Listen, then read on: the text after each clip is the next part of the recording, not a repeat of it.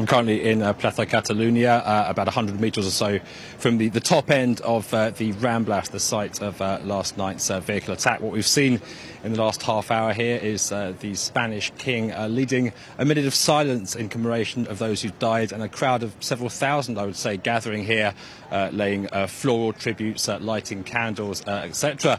There was also a spontaneous round of applause broke out in the wake of that minute's silence, and people joining in surrounding streets. There's even what you could call, I guess, kind of impromptu tribute march. As that applauding crowd started to make their way down the Ramblas. Obviously, this is a city which prides itself on its openness, on the number of visitors that it's brought in, particularly over the last couple of decades. And the message we've been getting from people in the crowds is that they want to keep that spirit going. They won't be cowed by this kind of thing.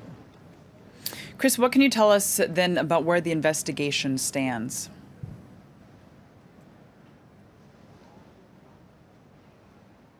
Well, all eyes really at the moment are on this manhunt still for the driver of the vehicle which took part in the Barcelona attack. Now, Spanish media, quoting police sources, say that the investigation is focused on the search for somebody who's been variously identified as either 17 or 18 years of age, thought to be the younger brother of one of the three people arrested yesterday, a Moroccan man taken into custody in Ripoll, which is to the north of Barcelona.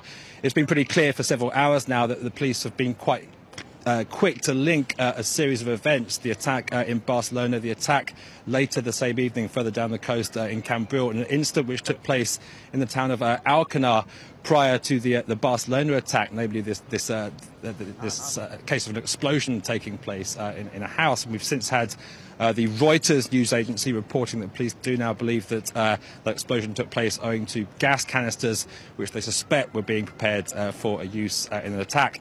At the same time, we've had various sources quoting the police sources saying that they're looking for up to a terrorist cell of up to 12 people. So 3 people already in custody, 5 terrorists killed in Cambrils yesterday.